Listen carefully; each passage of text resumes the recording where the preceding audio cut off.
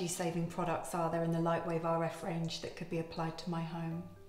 This is the LightwaveRF PIR sensor, which stands for passive infrared. It detects movement by heat, so it's very good for energy saving but also security as well. Unlike PIR sensors you often see in wired security systems, the LightwaveRF PIR sensor is completely wireless, so you can put it wherever you want. So would it be possible to set it up so that if someone walks past it in the middle of the night, it turns on a light?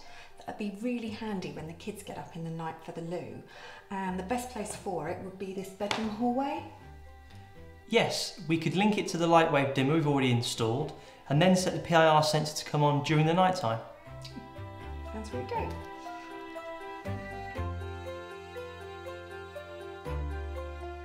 Remove the frame by inserting a flathead screwdriver into the slot and lifting it away from the unit.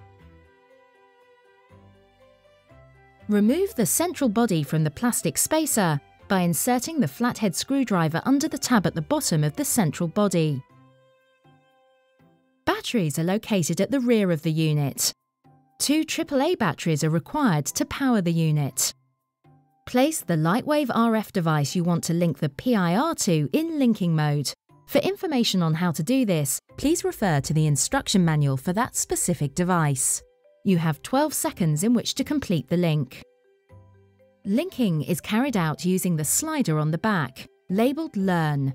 Move the slider to its opposite position.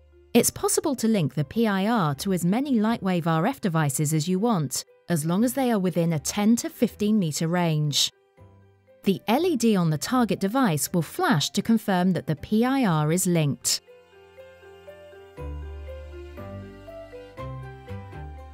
Once linked, moving the Learn slider to the position labelled 1 will turn on any linked devices when the PIR is triggered.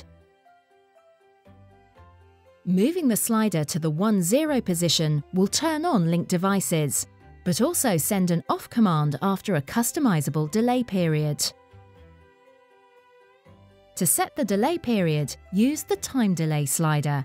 It has 4 positions, corresponding to 5 seconds, 1 minute, 5 minutes, and 10 minutes. The delay countdown will begin once movement is no longer detected, after the initial on command has been sent.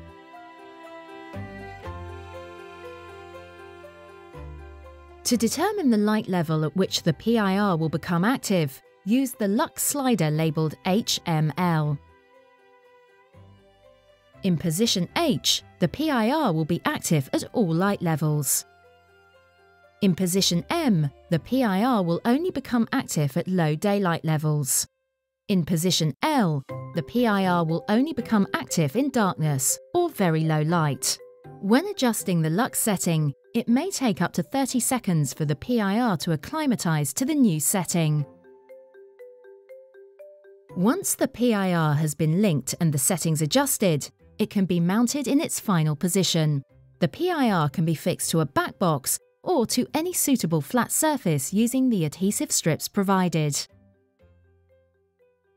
The adhesive strips provided are used to stick just the base section, which holds the main body of the sensor, to the wall. Don't apply them to the main body, as you may need to get to the back to change batteries and adjust settings. Replace the main unit back into position and clip the retaining faceplate back into place. Make sure that the faceplate hooks in from the top first. A sharp click will indicate that the plate has been successfully replaced. If using the adhesive strips, once they are attached to the base section, simply attach the PIR to the wall.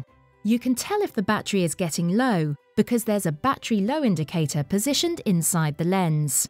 If the battery is low, this indicator will blink to tell you that the batteries need changing.